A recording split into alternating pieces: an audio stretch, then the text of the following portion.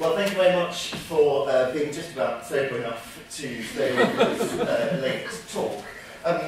Having heard lots of very kind of politically engaged talks this evening, I feel I've kind of constructed a strange kind of ivory tower for myself, because it's not really going to engage very closely with politics. But I hope it will bring a different perspective to things, as we'll see. So, as someone who works on architecture, I work on towers a lot, so most of the time I think about towers from below, as we see them in this wonderful detail of a miniature by Jean Fouquet. But I have two young daughters, and recently I've been visiting various cities, and the one cultural thing we're allowed to do, or I can get away with them, is climbing towers. The Dome of St. Peter's, the Giralda of Seville, they love it. And this has made me reflect, really, on the strange practice of climbing towers. As I sort of puff my way up these sweaty, smelly spaces, it sort of occurs to me what a strange thing it is that we do. We go to cities and we feel compelled to climb up these tall buildings. And once we kind of brave these wonky staircases, we go up those, oh, this is St. Peter's, it's so sweaty in the summer, I think we've done it, it's really horrible. And then at the top, we're obsessed with kind of taking selfies. Here's, I think that's Hugh Jackman, who obviously didn't sweat on his way up the Empire State Building. But what a strange practice it is. And my question today is in part, why do we do that? But also, how long have people been doing that? And the why, I think, is, well, you can think of many reasons. One, I think, is simply that these buildings present a kind of challenge to us. We enjoy going up and counting stairs, like what my daughters like doing, and that's what a lot of late medieval travellers like to do.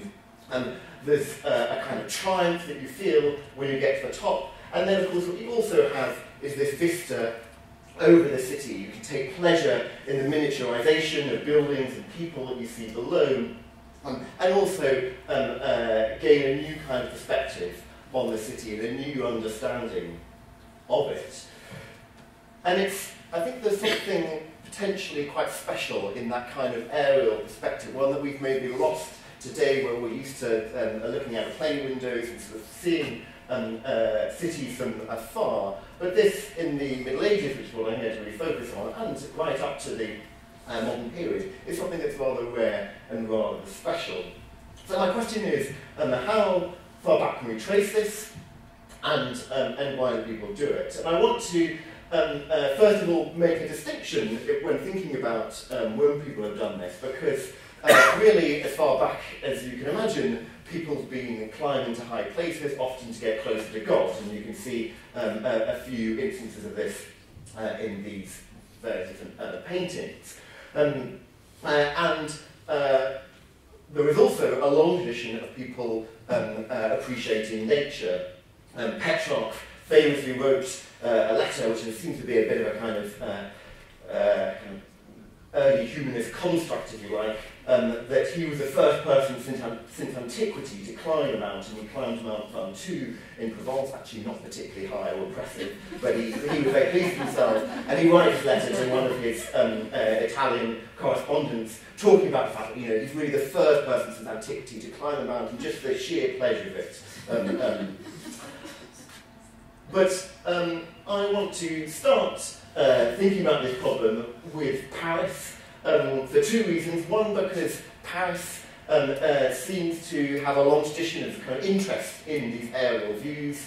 Think about experiments with hot air balloons or the Eiffel Tower, but also, of course, because recent very tragic events have called attention to Paris and to the status of Notre Dame and its place within the city.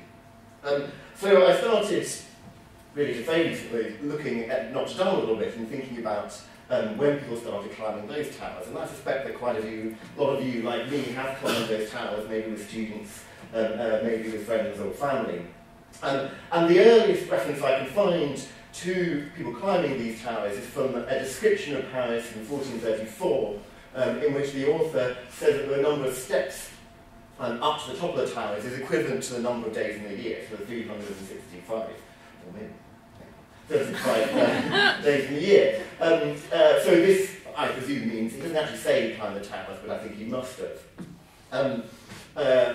Almost 60 years later, another traveller, Hieronymus Munzer, a German doctor, records that he climbed the tower of Notre Dame in 1495 and looked out over the city. And in fact, Munzer, who leaves us, he's left us a very detailed description of his travels across Europe, seems to be an obsessive tower climber.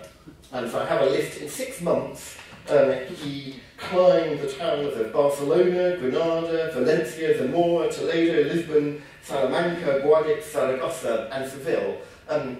Hugely impressive amount of climbing and of travelling in an age before interrail and everything else.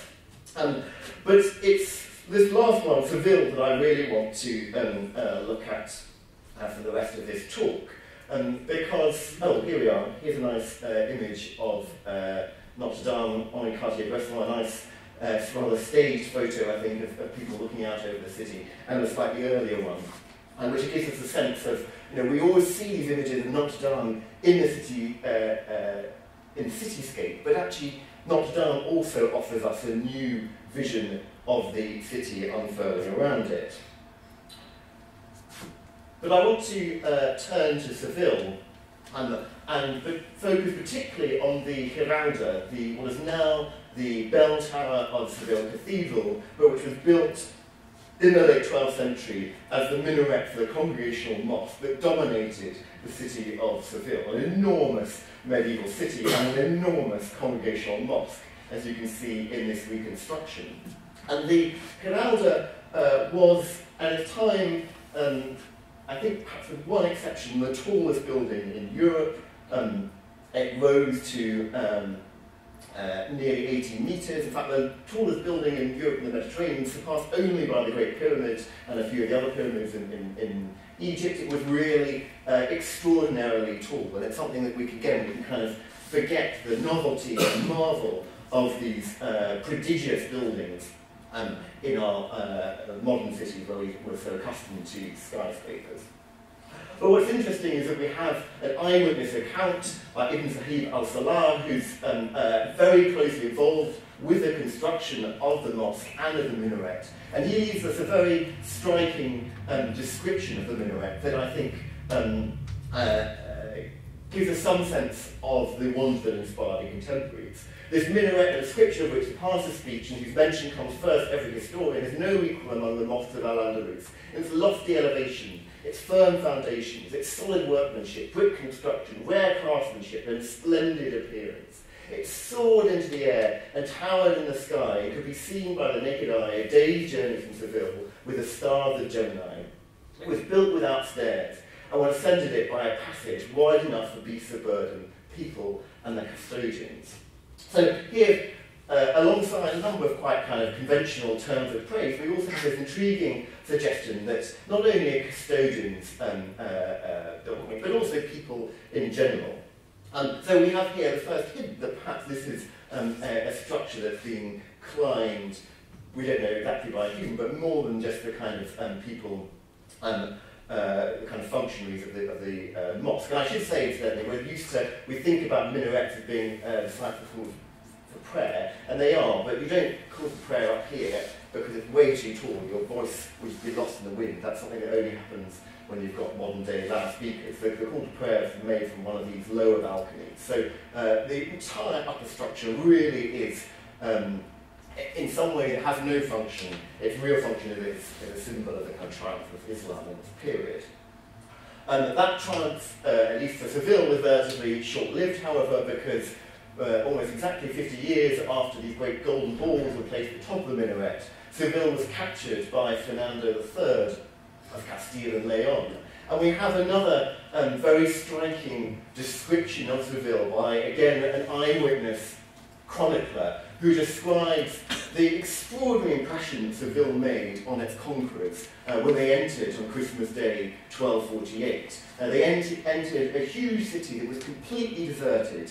It had been effectively conquered, or the keys had been given over a month earlier. The Muslim population had a month to leave. They left. The city was deserted for 3 days, and then the Christian army marched into the city and found this huge city, these extraordinary buildings, the like of which they had not seen anywhere else before, and encountered this town in particular. And our chronicler writes, "Truly the city is a magnificent one. Her walls are quite extraordinarily high and strong and thick too. The lofty towers, well positioned, most beautifully constructed. For example, the tower front of Maria, that's this, with its very fine features and great height. Its roof is 60 brasses in breadth and 4 times the mountain height. So wide and so easy and so masterful is the construction of the stairway by which people go up to the tower, that kings and queens and nobles who wish to go up it on horseback can do so, right to the very top." So again here, we have this idea that people are going up for fun, basically. This is a novelty, partly the fact that it's not got stairs or an internal ramp, and secondly, they're going up to enjoy the view, we imagine. And we have some contemporary evidence of the way that this was used. Here I'm just showing you a kind of place photo, really, from the late 19th century view from the canal, but because in another contemporary chronicle we hear that Fernando III was taken up to the top of the tower shortly after the conquest of Seville, and he was shown the view, and he was enjoying it and thinking, "Oh, what a wonderful city, I can see all these Christian banners, look at my wonderful army." And then his jongleur, Paja, points to him to a whole area of the city in which there are no Christian banners, and says, "Yes, but look, this city is still very vulnerable. We're scarcely occupying the city. You need to make sure that Seville is secured, otherwise it's going to be retaken." And I think this raises an interesting question, issue about views and viewing and surveying of the city, which is effectively what Fernando is doing. And it's one that we find, again, in a pretty much contemporary account of the autobiographical account by King James I of Aragon, Ferdinand's brother-in-law, who describes a kind of similar experience in 1240 when he goes up to the borders of his kingdom that overlook Muslim territory to the south. And he climbs up this tower in Hativa that overlooks this valley. He writes, "We climbed the pointed hill on part of which the castle stands and beheld the most beautiful area of irrigated farmland which we had ever seen anywhere. There were more than 200 flat-roofed houses scattered about, the most handsome one could wish to see, and the farmsteads all round the edge of the irrigated land, very numerous and closely set, and the castle stood there most nobly and handsomely overlooking the splendid farmland. Our hearts filled with pleasure and satisfaction at the sight." There's an interesting question here, I think, about the appreciation of landscape. This is a sort of long debate in art history about when people start becoming interested in landscape. But of course here, this appreciation, this aesthetic appreciation of landscape, but also of human dwellings, is tinged for James with his conquering desire. He wants to own this land. That's part of its appeal for him. So this act of surveillance has to do with triumph, if you like, and with acquisition.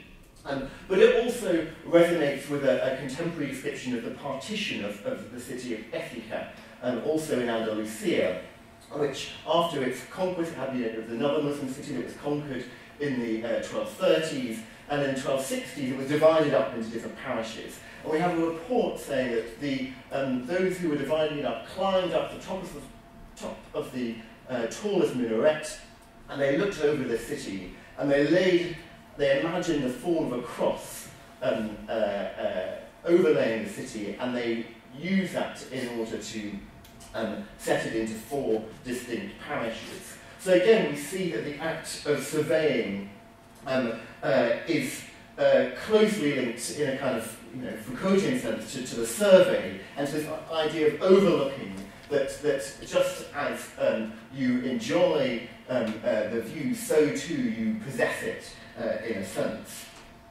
And I want to, and I should add that incidentally we also know that Giralda in Seville was used as a watchtower, and that those who were in the Giralda were responsible for looking across a number of other towers dotted across the city and out into the landscape up to the borders with Muslim Granada, so that these towers form a kind of network of watchtowers through southern Spain, part of this machinery of surveillance, if you like.